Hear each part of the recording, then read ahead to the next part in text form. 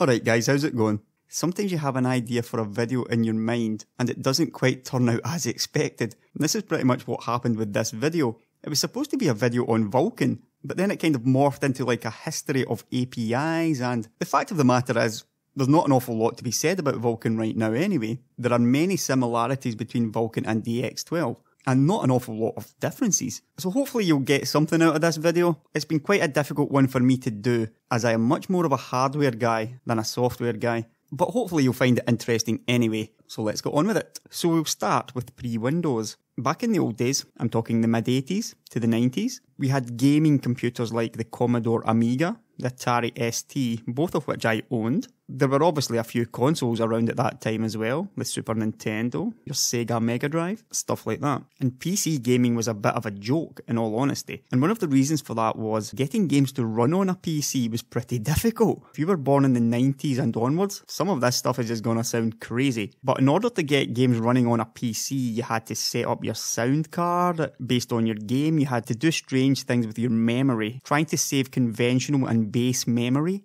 Games just simply would not work unless you had like your auto exec batch file set up properly. So this was a common sight, stuff like this where you had to choose whatever sound card you had. It was totally different from stuff like the consoles and your Amigas and your Atari STs. The big difference was these were known quantities. If you were a games developer developing for one of those games PCs or for a games console, you knew exactly what the hardware was. You simply did not know what it was going to be in a PC. So it was down to both the developer and the end user to configure their computer in order to play games. Now back in those days, there was no Windows either. It was simply DOS, or Windows really hadn't taken off. However, Microsoft had a plan to make Windows the operating system of choice, and we all know how that one worked out. And part of that plan was to make PC compatibility much less of an issue. And in many ways, this is why Windows was so successful. Every part that was made had a driver that worked with Windows, and all these compatibility issues were coming to an end. Pre-Windows, most of this stuff was done low level. The coding was much more difficult, and you really had to know the hardware that you were coding for. When Windows and DirectX came along, much of the hardware became abstracted. For example, instead of coding to a specific graphics card's memory pool,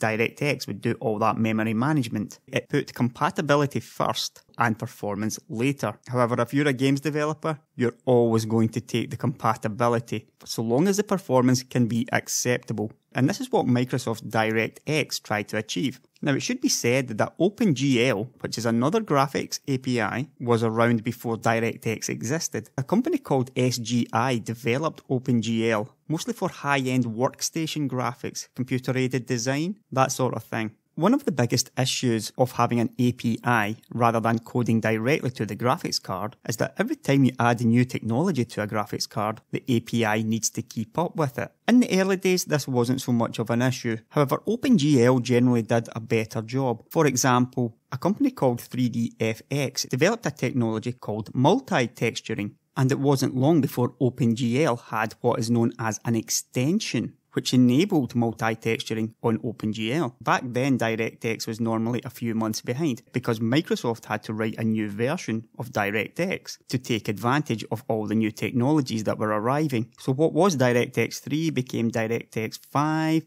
there was no 4. Then Nvidia added a technology known as transform and lighting to their famous GeForce 256 graphics card, very first GeForce graphics card. Now OpenGL already had the ability to do transform and lighting, but we had to wait until DirectX 7 a few months later. So back then OpenGL was pretty good, and through extensions was able to enable hardware that little bit faster than what Microsoft could do. However, over the years, it just seemed to get worse. OpenGL just got more and more bloated. It got slower, the driver overhead seemed to get worse, and the gap between it and DirectX just seemed to widen.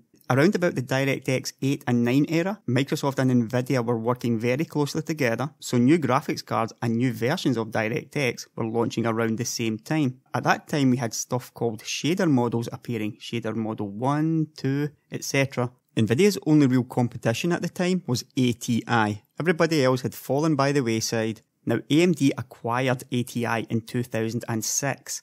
And a lot started to change about that time because AMD had different plans for integrating CPU and GPU together to create APUs.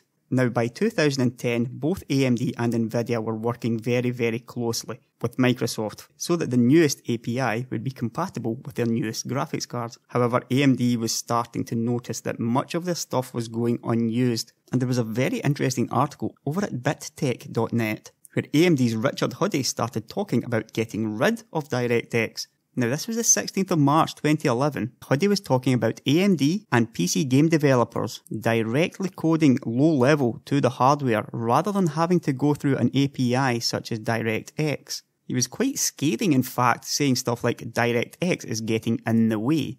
And I'm sure, as you all know, some 30 months later, AMD and DICE revealed Mantle, the low-level graphics API for AMD Radeon graphics cards. Now this 9x better performance I certainly did not see, however it soon became clear that Mantle had some large advantages over DirectX 11. Now I have talked about those advantages in previous videos, but the obvious advantage is the CPU multi-threading. Up until this point, OpenGL and DirectX were very single-threaded in nature, and that meant that very few CPU cores were actually being used, and in all too many games, the graphics cards were being held back because the game could only run as fast as the single thread of the fastest CPU. I'm pretty sure we all know that AMD CPUs have been struggling pretty badly with single-threaded performance for the past 5 years. Another big reason for AMD's push was asynchronous compute, which is something they had added to their graphics cards at the end of 2011 with their GCN architecture. In a way, this is multi-threading for GPUs, so they're certainly trying to push the whole multi-threaded thing here.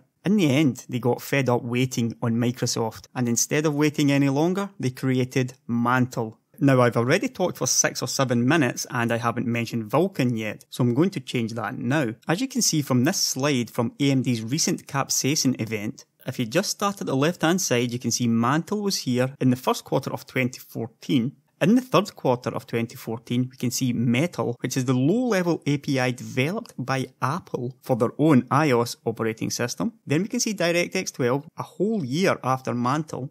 And up at the top right, we can see Liquid VR, which is based on Mantle, and not a lot of people realise that. Finally, right at the far end, in the first quarter of 2016, Vulkan was released. Now you can quite clearly see there, with the red lines, what this means. Basically speaking, at a low level, Vulkan and Mantle are the same thing. AMD handed over Mantle to the Kronos Group. The Kronos Group was founded in 2000 by companies including ATI, Intel, Nvidia, SGI, and in 2006, the group took control of OpenGL. Nowadays, it's got around about 120 members, and its current president is Neil Trivette of Nvidia. So basically speaking, the Kronos Group took control of OpenGL, and now AMD handed Mantle over to the Kronos Group, and they basically decided on a clean break. OpenGL still exists, however, going forward, they are clearly going to be putting everything behind Vulkan. With the rest of the industry moving to these low-level APIs, they really had no choice. Now you can clearly see that Vulkan is actually 2 years behind Mantle. So what is the reason for that delay? Well, obviously AMD didn't instantly realise that they'd be giving Mantle away, and Mantle only worked on AMD's own GCN graphics cards, and even then it only worked on Windows 7 and Windows 8. The whole point of OpenGL was that it was cross-platform, multi-vendor. So Vulkan, as its spiritual successor, has to be the same. It has to work on all vendors' graphics cards, not just AMD's. So it needs to be adapted for Nvidia, for Intel, Qualcomm, any company that makes graphics. And instead of only working on Windows, it needs to work on Linux, it needs to work on SteamOS. And this is the main point of Vulkan, to give games and applications developers the most exposure for their product. Effectively, they should be able to make a game that will run on any operating system and on any hardware. And that indeed is the main difference between Vulkan, DirectX 12 and Apple's Metal. The biggest beneficiary of Vulkan is likely to be Valve with their SteamOS.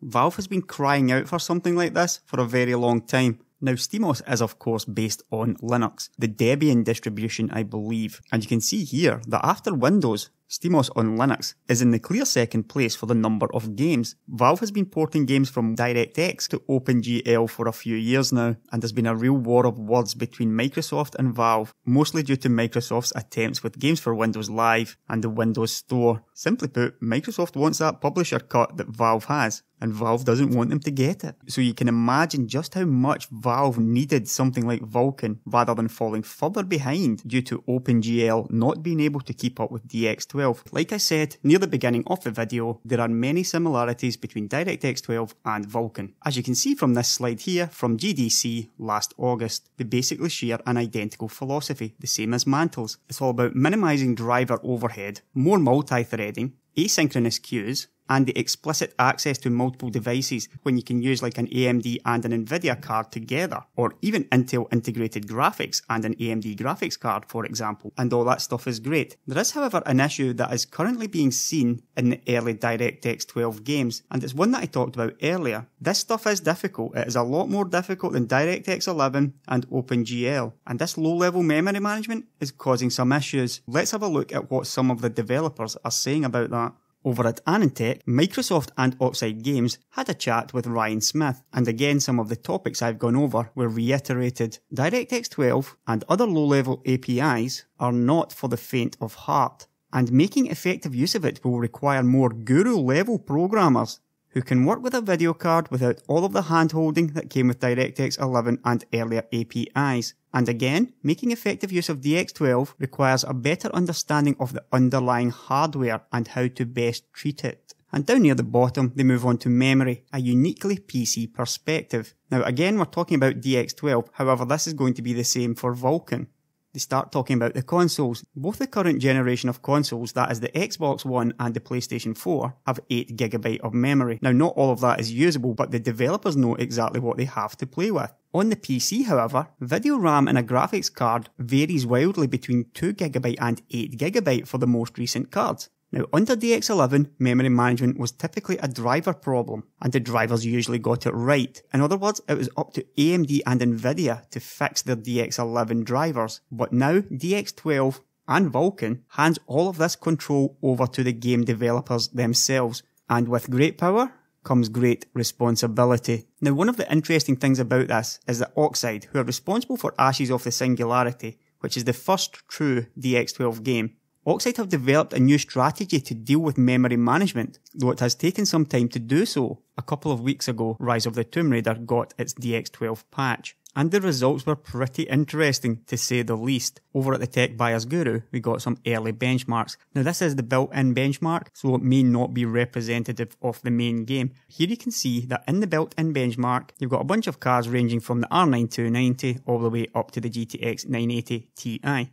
The averages are in the red and green, with the minimums blue and yellow. The game is of course a GameWorks title, and is very friendly to Nvidia. And here, under DX11, you can see how badly the AMD cards fare, especially in minimum frame rates. Now, most people believe that this is always memory related. When you see dips like that, it's got to be memory. But you're talking about an 8GB R9 390X here. And here's a 3.5GB 970 getting 15.5. So this is not memory that's causing these dips. This is DX11 being very single-threaded, and the AMD cards are getting choked due to the driver overhead. This is the sort of thing you would expect to see go away under DirectX 12. And when we look at the DirectX 12 benchmark, we see that the averages don't really change an awful lot. However, the minimums crater on all the Nvidia cards, whereas the R9 390X actually gains an awful lot in minimum frame rate. In a situation like this, it's quite possible that the R9 390X is the most playable card here, simply because the minimums are so much better. Certainly in this case, the R9 390X would be better than the GTX 980, though possibly not as good as the 980 Ti. But the interesting thing is, of course, the R9 390X has the most memory of all the cards here. So when the 390X is no longer being choked by the single thread, it is able to maintain much higher minimum frame rates,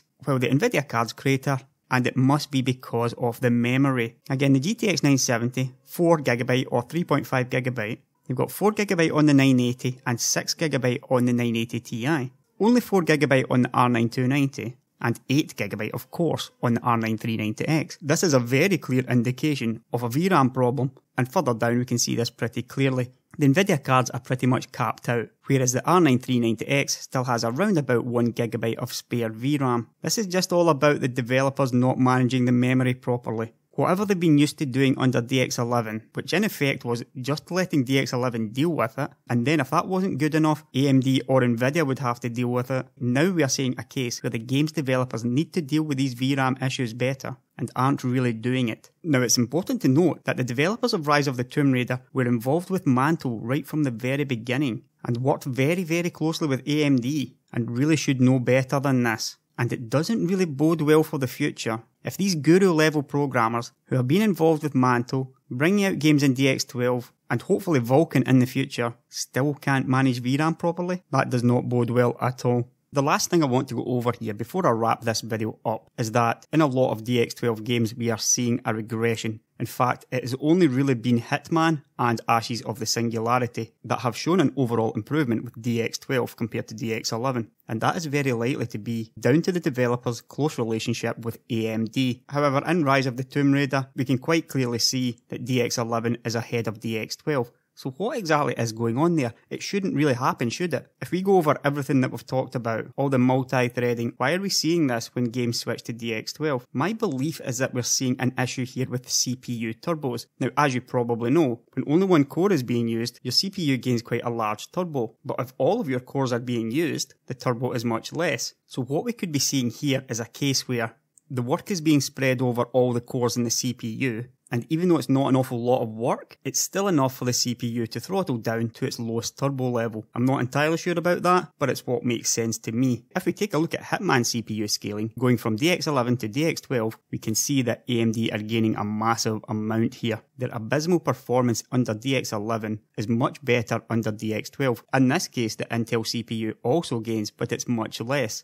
And again, this sort of makes me feel that this is a game where obviously AMD have been heavily involved, and they do seem to be more on the ball with this sort of thing, as they really should be. We may actually find that Intel and AMD do more kinds of optimization here. That's certainly one to look out for in the future. The point I'm trying to make here though is, yes, DX12 and Vulkan are going to be great for gaming, but it's not going to be happening this year. This time next year maybe, which might be good news for Vulkan, because Vulkan is a year behind. So while the developers are learning DX12, all their memory management stuff, all this CPU turbo stuff, because of the similarities between Vulkan and DX12, we would expect that any improvements that come from DX12 will also carry forward to Vulkan. In the end, the developers all want to be on Vulkan. The only companies that want DX12 to succeed, Microsoft and possibly even AMD. At the recent Capsaicin event, there was a lot of talk about DX12 and very little talk about Vulkan. And I think that because Vulkan is based on Mantle, that most people imagined that AMD would be more behind Vulkan.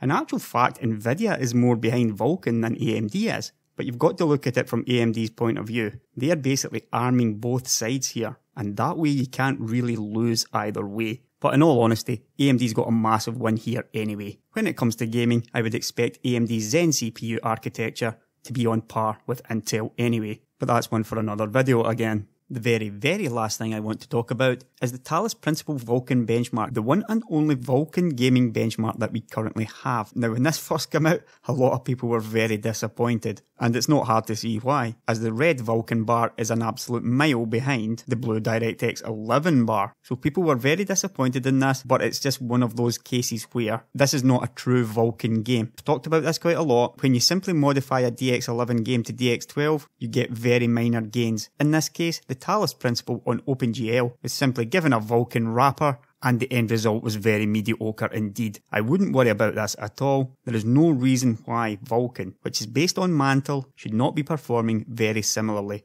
to DX12. That one remains to be seen though, but like I said, it's probably going to be a little while before we see much more of Vulkan. As always, there'll be a bunch of links in the description below, and I'm pretty sure there'll be a lively chat as well. So let me know if you've got any questions or comments, and I'll catch you later guys.